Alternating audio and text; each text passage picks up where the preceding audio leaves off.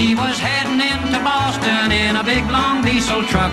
It was his first trip to Boston, he was having lots of luck. He was going the wrong direction down a one-way street in town. And this is what he said when the police chased him down.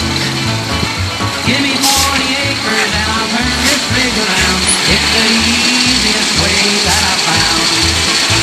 Some guys can turn it on a dime or turn it right downtown, but I need 40 acres to turn this rig around. When he finally found where to unload, he had a dreadful shock. His trailer pointed toward the road and his cab right to the dock. And as he looked around him, through his tears he made this sound: oh, give me 40 acres and I'll turn this rig around.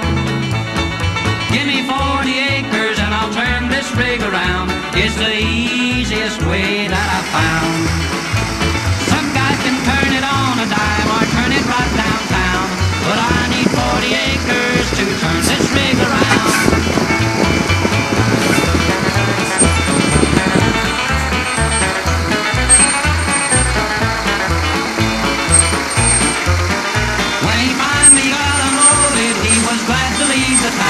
He was very, very happy going back to Alabama.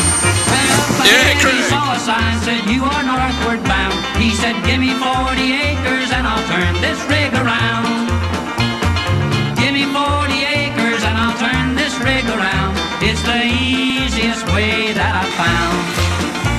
Some guys can turn it on a dime or turn it right downtown, but I need 40 acres to turn this rig around. He was driving down the right lane when ahead he saw a sign, and he had to make a left turn, but he could not get in line. And the tears were streaming down his cheeks, and they all heard him yell, give me 40 sticks of dynamite, I'll blow this thing to give me 40 acres, and I'll turn this rig around. It's the easiest way that I found.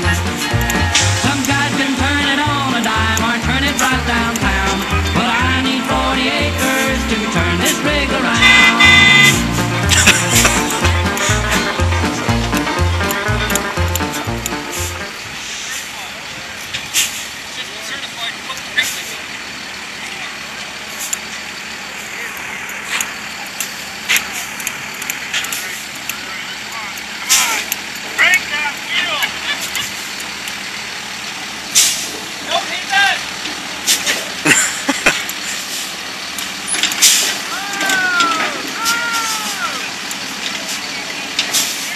That's a good thing it's in neutral though, it just rolls when you hit her, eh?